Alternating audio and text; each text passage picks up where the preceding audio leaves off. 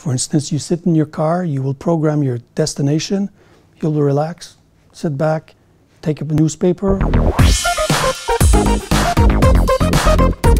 Francis, since our last meeting, what has evolved in the electric car world? The electrical car world is in effervescence at this time. Research and evolution and innovation is in full swing. If we take, for instance, the self-drive technology being deployed right now to relieve ourselves of the chores of driving, autonomous technology will completely change the landscape of the auto industry.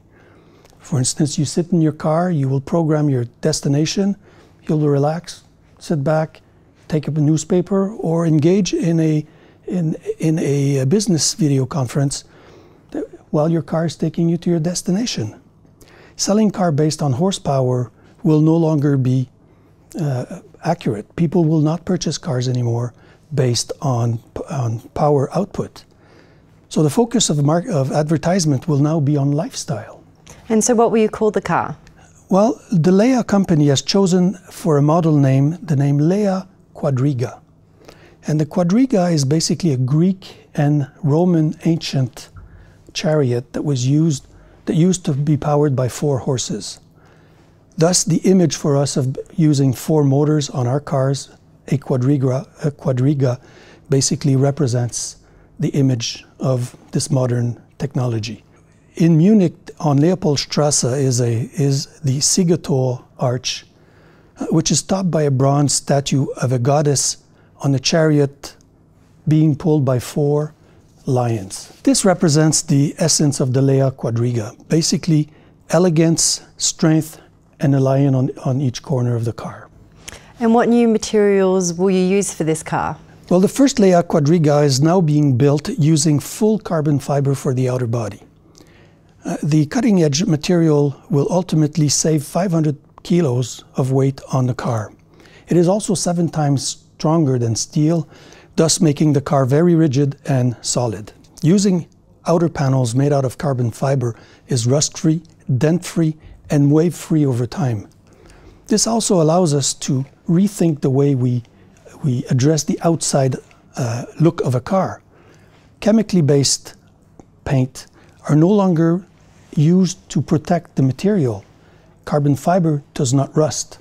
It does not decay with the weather. So we plan on building our first cars not using any paint.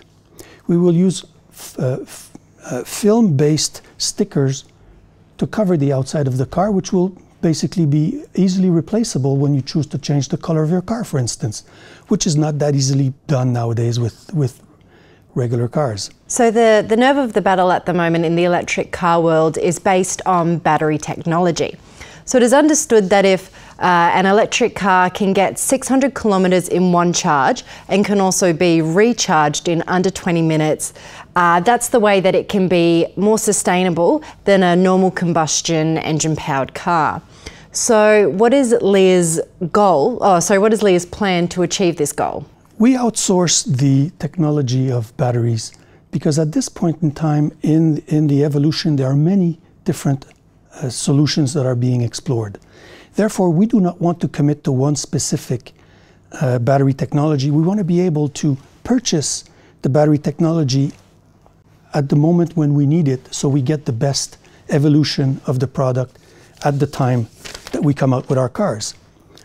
Development is in full expansion right now, and multiple solutions are being offered. The solution we privileged to achieve 600 kilometers of range and 20 minutes to recharge is based on a product called graphite metal oxide with gelled polymer electrolytes.